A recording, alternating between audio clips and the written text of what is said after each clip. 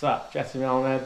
Been a while since I've done one of these, but as I said, I was going to be switching bikes partway through this season, so I just got this drive and I figured I should do a bike check on this before I get rid of it.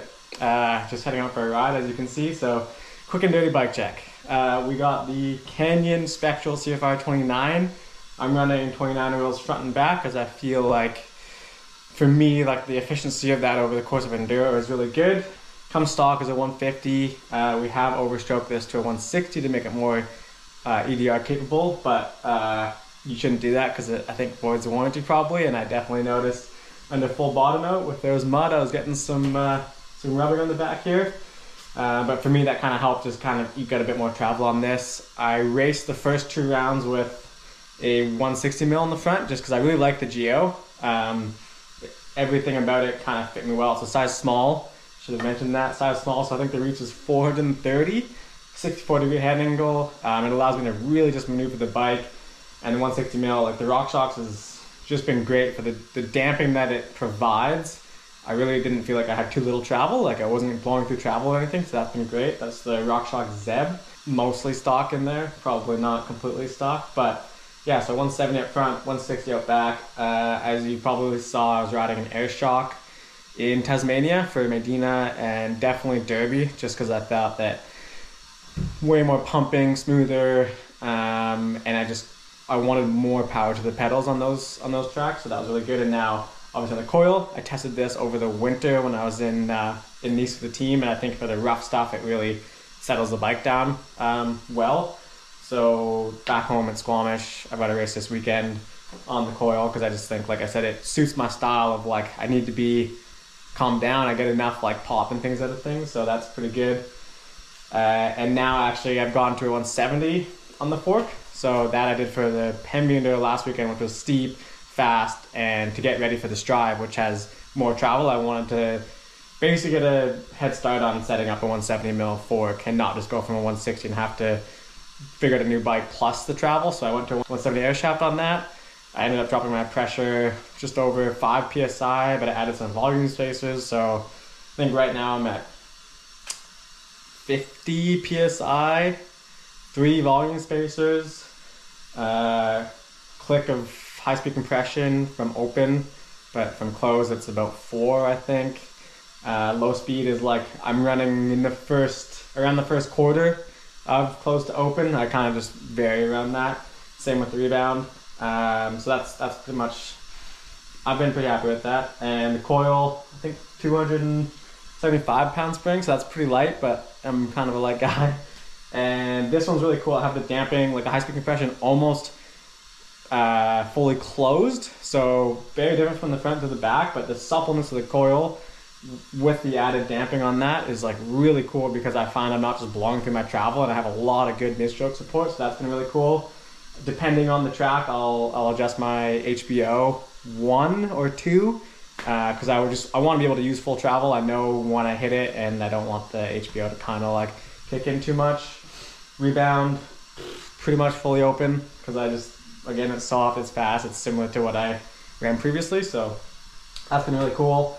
So RockShox suspension front and back, and obviously got this new transmission. I picked a very good time to switch because this stuff is like kind of game changing. It's like really changed the way that I shift, and I view mainly like climbing and just meandering trails. I'll just shift way more, and like when I need it. I'm not thinking about like timing it or anything. If I want to be in an easier gear, I am, and if I want to be in a harder gear, I just shift. I don't have to change my pedal stroke, I just do it, so that's been amazing. I'm running a 32 tooth up front with the 1052 out back, and I'm running these XR cranks just because I think they look sick, just with the kind of the shine there. Normally running silver Crank Brothers pedals, but these are the Melamed E's. E13 guide here. Brakes I can't talk about. Shifter pods, really cool there. Like, I just love the symmetry of both using the same shifter pod for my dropper post and my shifters. So those have been really cool. Speaking of the dropper post remote, I have this 170 mil dropper, which obviously looks a little bit weird. Everyone thought it was like some new dropper, but RockShox just made some custom seat clamps that allowed me to run my seat tilted forward so I could switch the whole apparatus around because I really wanted the longer drop, but I was getting some tire buzz. So this allows me to run the 170 mil dropper, and yeah, it's been amazing. So that was really cool. I've been trying a bunch of different ergon saddles. This is the SR Men Team. Got carbon rails, but mainly just trying to find one that suits my sit bones really well. I was on like the Enduro version before, and that one was good, but just trying this one out. We've got some new ergon grips that we're trying out. Won't go too close on those because I'm not sure if I'm allowed to do that either. I'm running handguards. I've broken my pinkies too many times to count, and I clip trees all the time because I run my hands red on the edge of the bars. So I run the handguards, and yeah, I don't know if I love the look, but these are the best ones for sure that I have found. So those are the Centit guards. We're running the Canyon G5 cockpit, which has been pretty great. 31.8 clamping, 40 mil stem. Got a 40 mil rouse on the bars, so plus the stock height, like I run the front end pretty high. Cut down to 720, so narrow bars, but I've kept that from my old bike.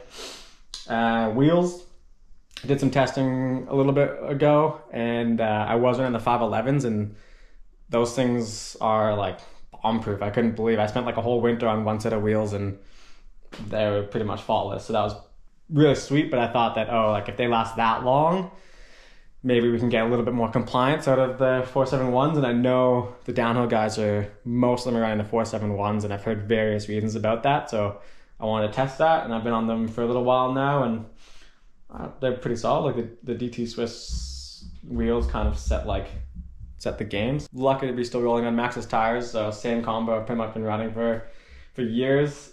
Maxxis DHR2 in the back, switch from double down to DH casing depending on the tracks. Assegai up front, 2.5. Those have been great.